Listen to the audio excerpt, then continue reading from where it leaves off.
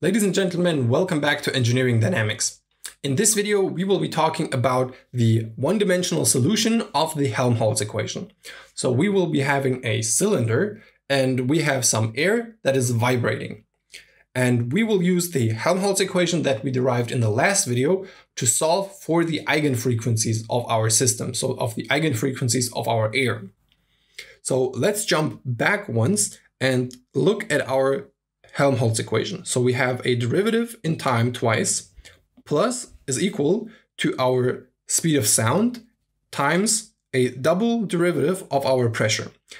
For now, we will only talk about the one-dimensional solution. So we have no y and we have no z. So this is our solution that we can insert right here, and we will get this equation.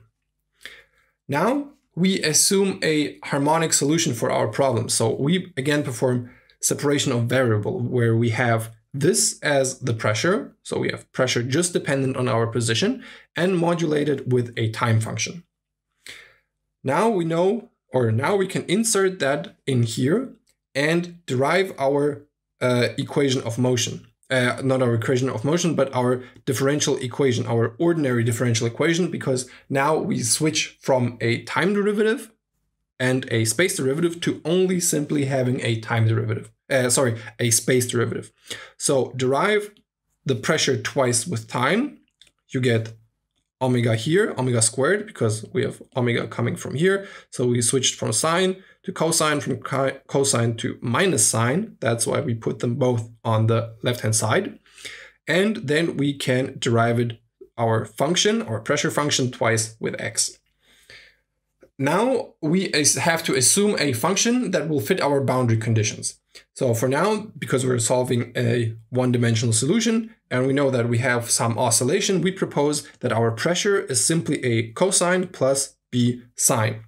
And we want to find out what that k is.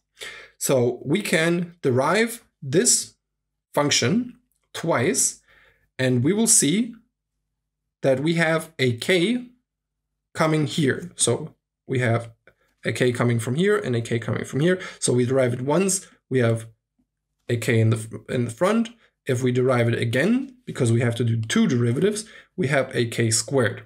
So we will see that c squared, k squared plus omega, here we have the functions, is equal to 0.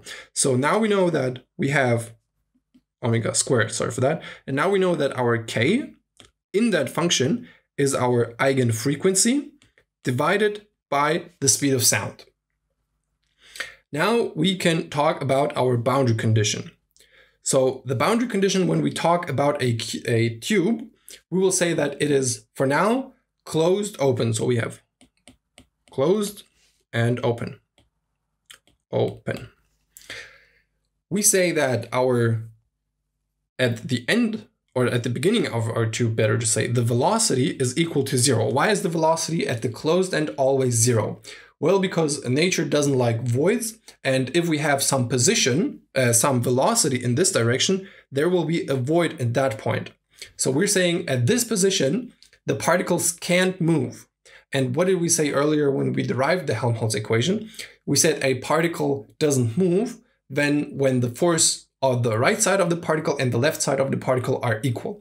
And that is that the pressure on the right hand side and on the left hand side is equal, which again is equal to 0 pressure gradient. We can have a pressure increasing and decreasing, but the pressure gradient that we're having right here, that one is 0. And at the open end of our tube, we say that the pressure is 0. Why do we not say that our pressure is P0? Well, because we are now solving for the perturbation of our system, and we just say, well, we can add a equal pressure everywhere, and this will be still the same. So we're solving for pressure is equal to 0 at the open end. So now, because we know our equation right there, let me actually get rid of all of this. So we know that the pressure gradient at 0 must be 0. So we're not moving.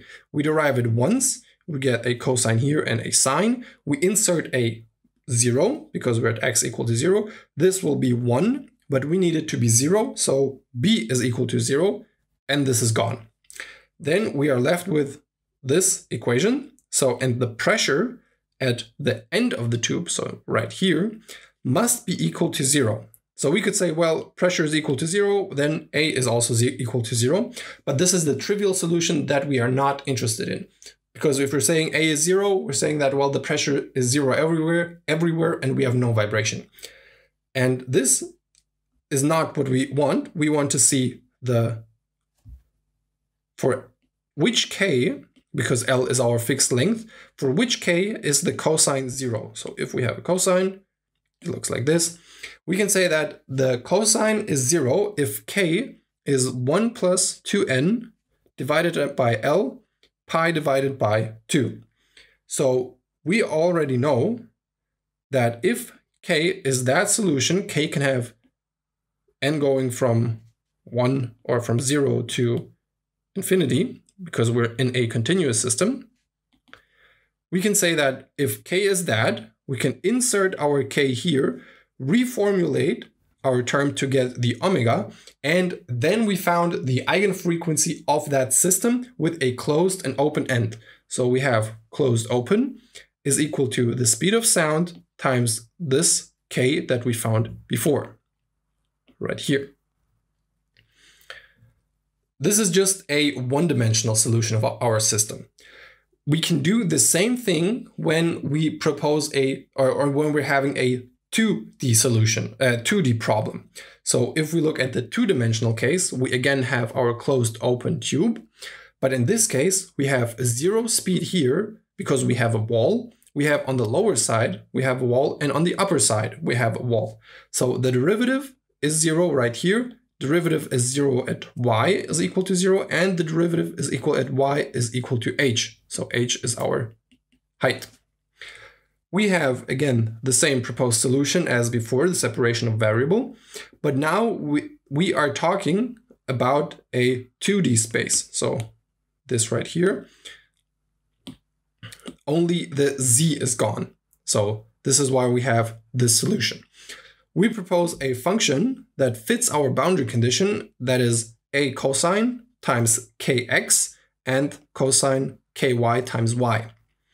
Then if we derive it twice, so we insert that right there, we derive it twice and repackage our term, we will get that the eigenfrequency is equal to c times kx squared plus ky squared. Now we solve for the boundary conditions to get our kx's and ky's. So we know that the pressure at the end of our tube, so right there, for each y, this is the end of our tube, for each y is equal to 0, so for all y. And we get that kx is 1 plus 2n divided by L times p divided by 2. So exactly the same thing that we got from the 1D solution in the x direction. For the y direction, we have a cosine times sine, because now we derive it once, because we said that we don't want to have any speed on the upper side of our tube. So we say that the pressure gradient is 0 at that point. And this will lead us to k is equal to m per I divided by h. And m is not the mass, don't confuse it with the mass, it's the order. And now we know that we can get the eigenfrequency from here to there just by inserting our found case. And we will have this terms for our eigenfrequency. And for each m and n, we will find a solution. So for example, we can say that at first the pressure in the y direction is 0, so no pressure, and we have like a pressure gradient that's ugly, a pressure gradient that looks like this. Then we can say, well, we can choose one sign in the y direction and choose two signs or a full sign in the x direction.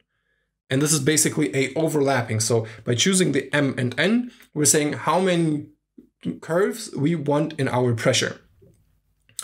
I hope this video gave you a better understanding on how to work with the Helmholtz equation and solve a system for a 1D system and a 2D system.